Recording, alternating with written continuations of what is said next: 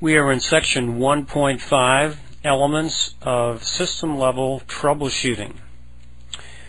The ability to diagnose and correct is an important part of having a career in computer technology or electronics in general. We're going to be looking at some of the strategies used in troubleshooting, and these strategies include block diagram thinking, signal tracing, signal injection, diagnostic software, observation, and substitution. The first one we'll look at is block diagram thinking. And troubleshooting complex electronic systems can be an overwhelming task. Many systems are too complex to be able to visualize all of the system details. One way to avoid being overwhelmed is to logically troubleshoot the system from a block diagram perspective. And earlier in this chapter we had looked at block diagrams, and we had observed that block diagrams just gave us the big picture of a system and didn't give us the detail. And this is often helpful when trying to diagnose a problem in a large system, because you don't want all that much detail. You actually get lost in the details, so you want a bigger picture, which a block diagram can provide. The next troubleshooting technique we'll mention is signal tracing. Signal tracing. It's a technique that involves monitoring circuit quantities at various points throughout the circuit. At each point, you evaluate whether the measurement is good or bad with respect to the correct or measured value. Typically, oscilloscopes or voltmeters are used to do this, and one of the important or necessary skills in this is that you actually know what is the value that should be measured at given points. And usually with given systems you'll have technical manuals or schematics that will provide that information. By tracing the signal through the system, particularly sequential systems, you will reach a point where the signal is no longer what it should be. And at that point you determine, well, this is probably where the fault is. One way to implement signal tracing is called divide and conquer. And in this strategy, measurements are made at the middle of the system. And I guess if I can draw a very basic, let's just pretend that here we have a given system and a signal comes in here and the signal comes out over here. And let's pretend that we have test points throughout this circuit, and we can go in and we could measure every single one of these test points to determine when does the system fail. Or we could just go in and say, well, let's measure right here, and we make a determination, is that a good signal or is it a bad signal? And again, you have to be familiar enough with the system to determine, is that a good signal or is it a bad? Well, if it's a good signal, then you know the problem is over here, so you probably divide and conquer again and make a determination, and is it here or is it here? And so that's the concept of divide and conquer utilizing signal tracing. Then diagnostic software. Diagnostic software is a powerful tool in the troubleshooting endeavor. This specially designed software requires only limited system capability in order to execute successfully. Diagnostic software is common in troubleshooting notice for computer systems, memory, and hardware errors. And a couple of the diagnostic software programs I'm familiar with are Norton Utilities, SciSoft, Sandra. In fact, SciSoft Sandra, you can get it as a free download, and it's an interesting program that you're using it to diagnose computer system faults. Diagnostic software-based systems are also used in automotive troubleshooting. Observation. The most important tool in your troubleshooting toolkit is the power of observation, and You know, when we say observation, this is all of the senses. You know, you can see, but you can also smell, and you can also hear. And oftentimes in diagnosing electronic systems, it isn't just what you see. Sometimes it's what you smell that tells you a lot. Those of you that have been around this business know that there's just that smell of burning components that tells you something is very wrong. Sometimes even you'll hear sounds that shouldn't be there. But anyway, observation is very important in diagnosing faults. Many defects can be diagnosed simply by carefully observing the operation of a circuit. Observation extends to 3 other important troubleshooting strategies. Okay, besides specific observing, there is the user interview. And here, what has the user observed about the circuit? Then there's a concept I hadn't heard. This particular term, front panel milking, is not one that I had heard of before, but this is the way your text describes it. And what it is the intentional operation of all of the front panel controls while observing the behavior of the system. And this just simply means that you're putting a given system through all of its paces and adjusting it and doing all the things that this system should be able to do and observing its operation. And again, this is only going to be helpful if you know how that system is supposed to operate. If you know how it's supposed to operate and then you notice something that's not quite right, as a technician you'll be able to pick that up. But if you do not know the correct operation of a given system, this may or may not help. Then review of history using logbooks. Logbooks can be of great value if they are maintained.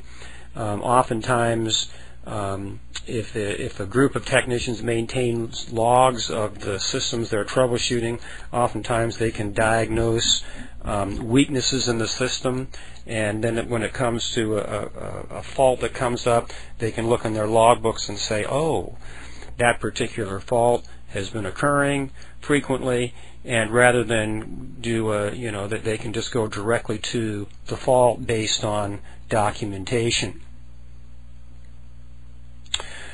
Substitution, benefits and risks. And well, let's first, what is substitution? Once localized, the suspected component can be substituted and the circuit evaluated again to verify the component operation. Well, substitution. Well, let's pretend that here we've got a let's just pretend this is a radio. And we'll pretend that this is here we've got our radio here, and this one is bad, it doesn't work. And so here we have another radio, and this one is good. And this is the technician has this available, and so this radio has come in and he's supposed to repair it.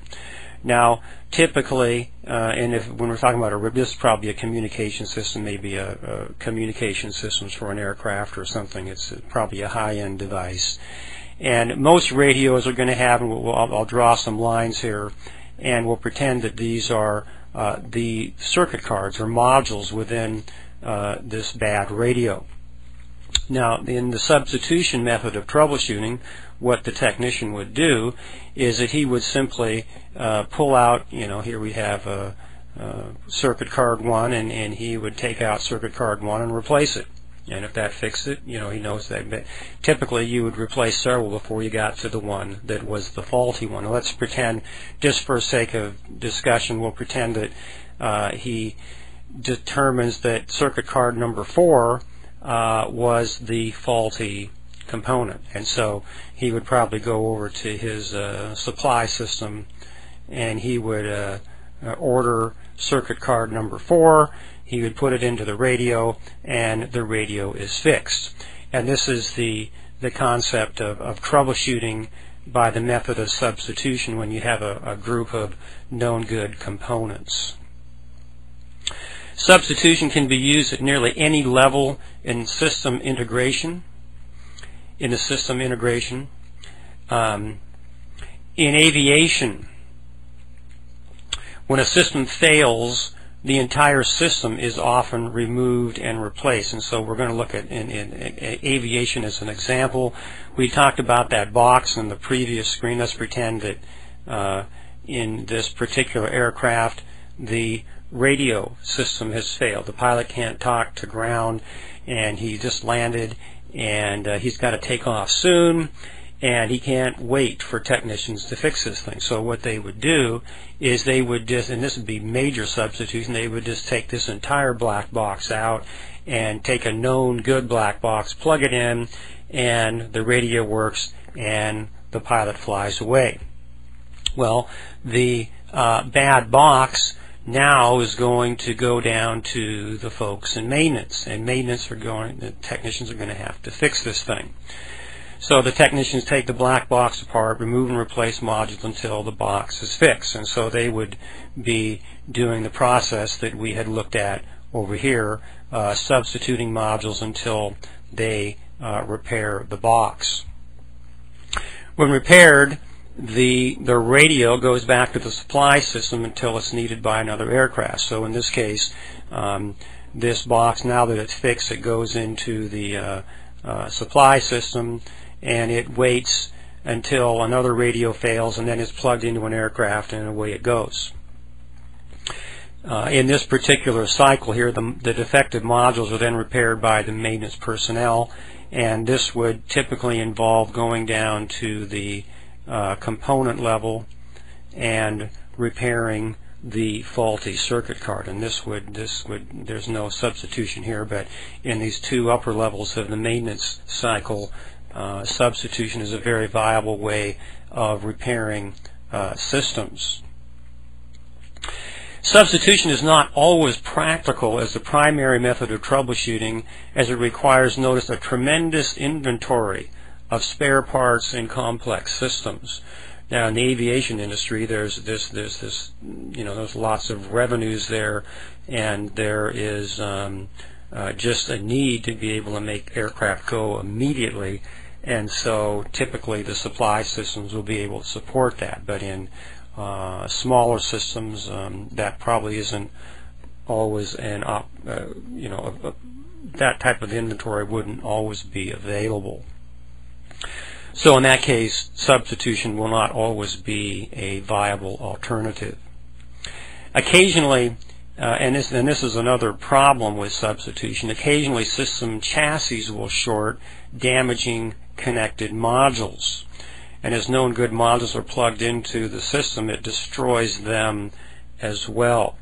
And I'm just thinking of an example. For example, most cars today have an onboard computer, and occasionally the onboard computer will fail.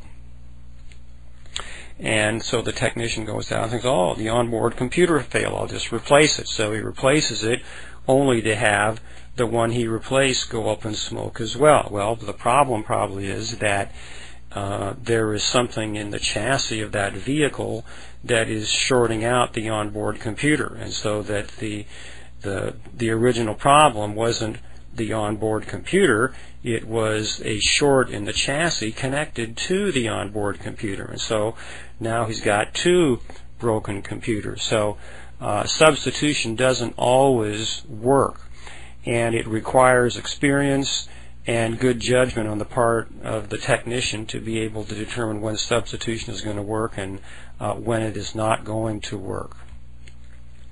So this is, we have in section 1.5, we've addressed the elements of system level troubleshooting, and we looked at substitution. We have looked at observation. Remember, your senses can tell you a lot about troubleshooting. We've looked at diagnostic software used primarily in compute, but it is used also in the automotive industry. Lots of industries now use diagnostic software to troubleshoot electronic systems. Signal tracing, block diagram thinking. So that concludes elements of system level troubleshooting, section 1.5.